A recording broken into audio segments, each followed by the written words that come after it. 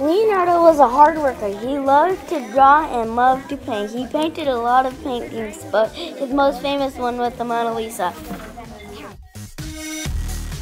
Leonardo was born in Italy 1452 in a town named Vinci. Would it be cool to live in Italy 1452? When he was 10, he had no family for 16 years. That would be awful to have no family for 16 years.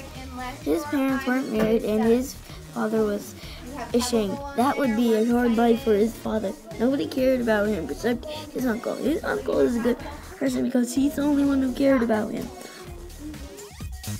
He drew what interested him, like the flamingos he drew weren't looking like a drawing. They looked like real flamingos. He had his own studio for several years. His first picture was the Verrocchio and it looked awesome.